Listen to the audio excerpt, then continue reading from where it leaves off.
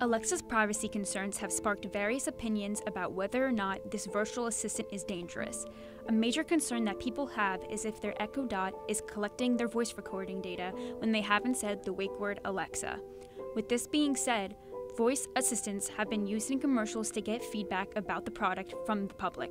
Specifically, Burger King aired a TV commercial designed to wake Google Homes by having an actor in the ad say, We're watching a 15-second Burger King ad, which is unfortunately not enough time to explain all the fresh ingredients in the Whopper sandwich. But I got an idea. Okay, Google, what is the Whopper burger?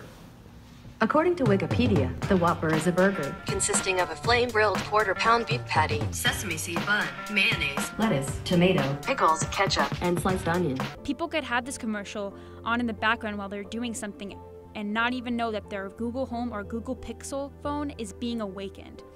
Also, they wouldn't know that their voice recording data is being collected.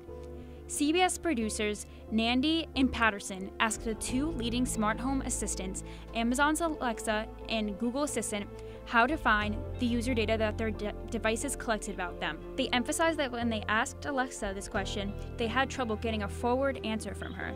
Alexa responded with unclear responses like, I don't know that one, or not sure. These suspicious answers lead me to think that these cyborgs are capable of anything, and that they aren't friendly assistants that they are made out to be. It's scary to think that when connecting Alexa to control appliances in your home, especially door locks, a burglar could shout, "Open the front door," or turn off the alarm system from outside if these devices are connected to your digital hub.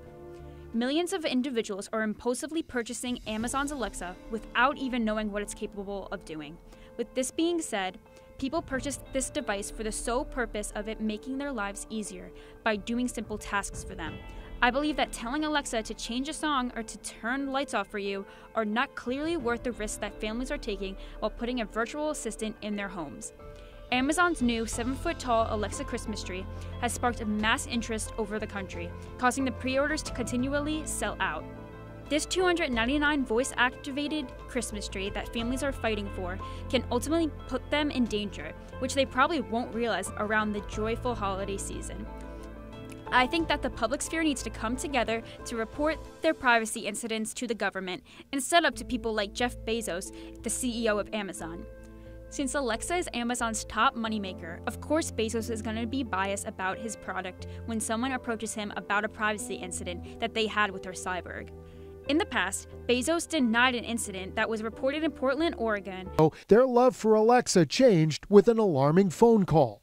The person on the other line said, "Unplug your Alexa devices right now." That person was one of her husband's employees calling from Seattle. We go around and unplug them all. He proceeded to tell us that he had received audio files, recordings from what was going on in our house. Danielle says her Amazon device in her Portland home recorded a private conversation and sent that recording to a random contact, which happened to be the employee in Seattle.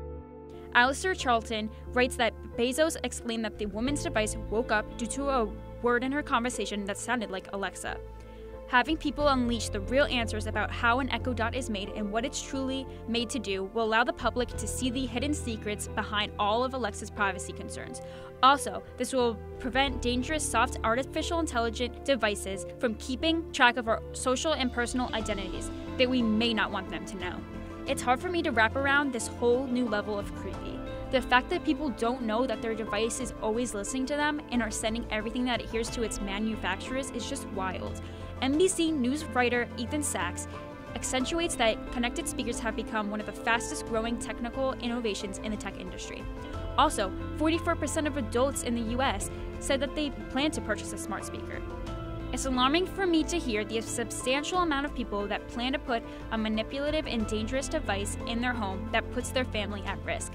I think that it's crucial to inform people about this issue and report your privacy concerns to the government so that they can make refinements on Alexa so that she is not storing our voice recording data and continually being a threat.